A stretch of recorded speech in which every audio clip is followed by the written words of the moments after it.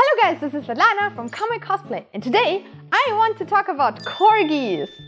So this video is not really cosplay related, but a very important topic for me, especially since you see Zelda and also Midna in a lot of my crafting videos.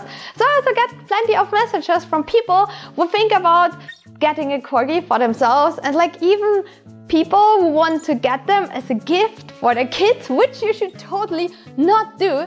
So I thought I'd share a video with you what you should know about Corgis before you actually get one for yourself.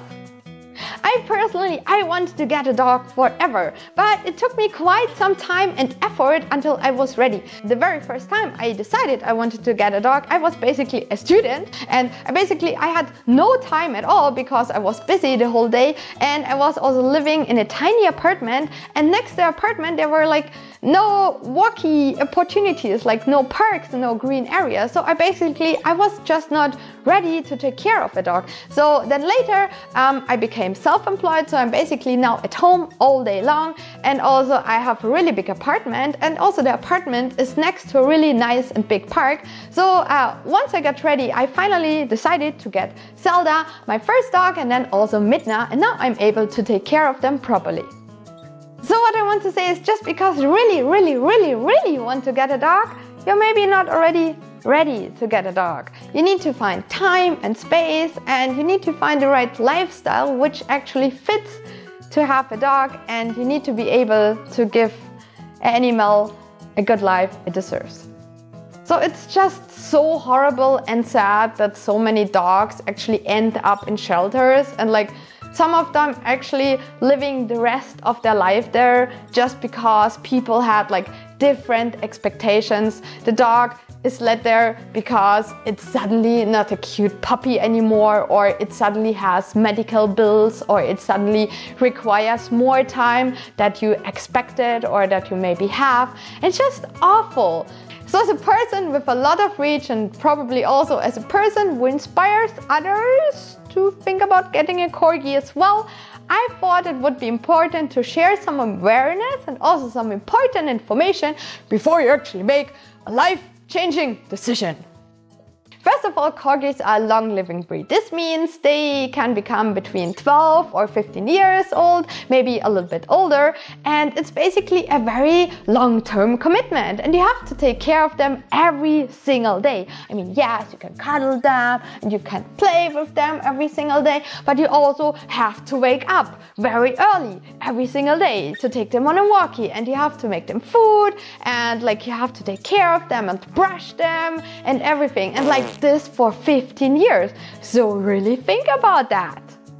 I mean, yes, as puppies they're like tiny and cute and cuddly and everything, but you have to think about that they're actually staying puppies only for 6 months, and after that they grow up and they become like this gigantic ham sausages, and then they are not so cute anymore. I mean, yes, Corgis are also grown up, quite cute, but you have to think about that, like they are grown up for 14.5 years, and you're not getting a puppy actually, but actually a grown-up dog instead. Second, Corgis are medium to high energy dogs, which means they need a lot of your time every single day, and especially also a lot of your attention. We spend like 3 hours every single day for walking them, training with them, playing with them, cuddling them, and you really have to think about it if you actually have this time for your dogs, and if you're able to do this commitment every single day. So this means no matter if it rains outside, if it storms outside, if it's snowing outside, or if you're super tired because you played Monster Hunter the whole night, you have to take them out very early, and if you don't do so, they will poop in your bed, on your face. So better take them out. Third, dogs are expensive. So basically, when you got your puppy, it's not that it's just there and then it's happy, but you also have to feed it and like take care of it and everything, and this costs quite a lot. So basically, we spend between 50 and 70 euros per month per dog just for food, for Zelda and Midna. And in addition, you also have medical bills, like imagine something serious happen, you usually spend like several $1,000s actually just for bill. And then you also have like taxes and then also insurances. You also have to pay dog toys and also like all the special little extras like beds and like costumes and also things your dog might destroy. So really think about it. At the end, you pay several times as much as you spend for a dog just in a year for all the extra things you maybe not thought about before. Next, if you like to keep your house or apartment clean, then don't get a Corgi, because Corgi is actually one of the breeds who shed the most. Like the most. And I mean, like you see, in the time I'm actually doing this video here, I get like so much fur just from cuddling them. And basically you get fur on your clothes, you get fur on your food, you get fur on your crafting materials, and you get fur every single day. We got a Roomba to clean like at least most of the house, but I still have to vacuum everything every single day, and it doesn't really help. So yeah, have fun if you want to get a Corgi. And yeah, and in addition, Corgis actually have 2 heavy shedding seasons. So basically they do it like twice a year, and other than that, they just shed normally. So you can still keep on brushing them, but it won't stop. Whoa.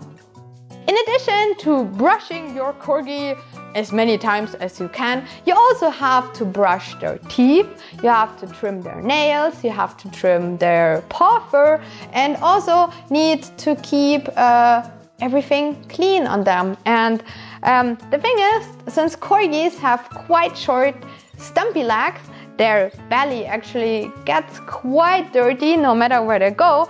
So you also might have to wash them a little bit more often than any other dogs. And especially Corgis, or probably also other dogs, like to rub their face in something stinky, disgusting, and yeah, you have to clean them then as well.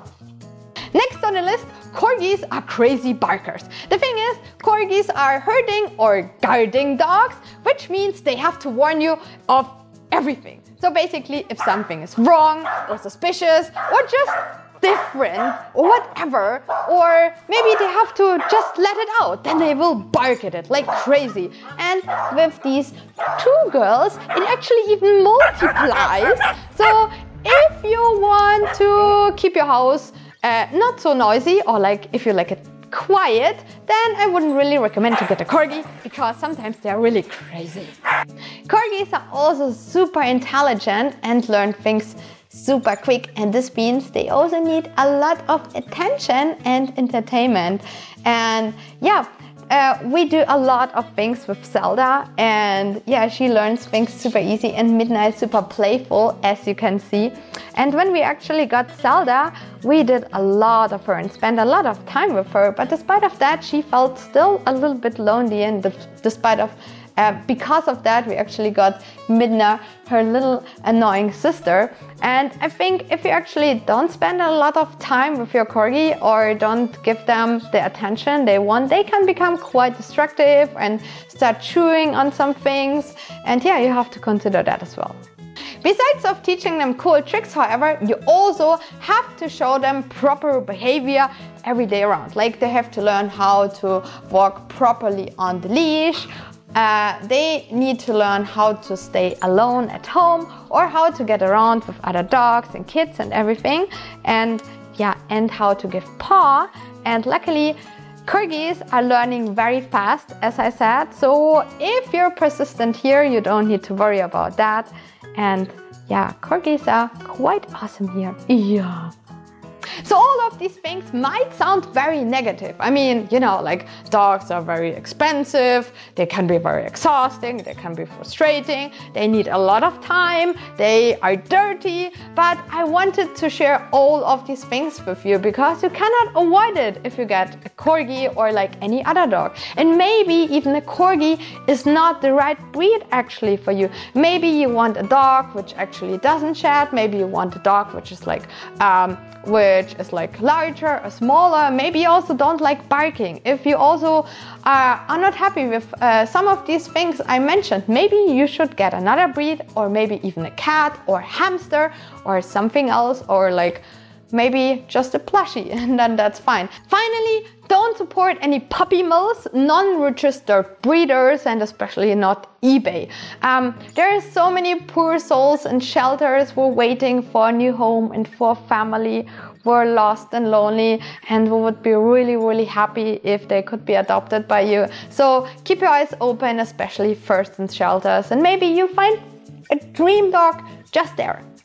I wanted to get a Corgi from the very beginning, and since I'm from Germany, there are no Corgis in our shelters. And so I was searching for a breeder, and I found a very nice and very responsible, nice lady in France. And so she gave me Zelda and Midna, and I'm very happy for them. But I wanted to get a dog with a very specific temperament, a very specific size, and a very specific energy level, so it actually fits to my own lifestyle and not just any dog from any shelter.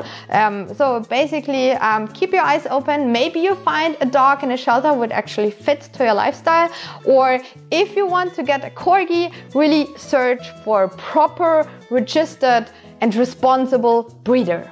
Finally, I know this was a very different video, but as I said, it was a very important topic for me, and I hope I was able to give you all the information you needed. If you still have any questions, just write me a comment. And yeah, as I said, if you want to get a pet, or like if you want to get a dog or like any other pet, really think about that. Don't do any spontaneous decision, and consider how much of a commitment it actually is to take care of a pet. And buy my books.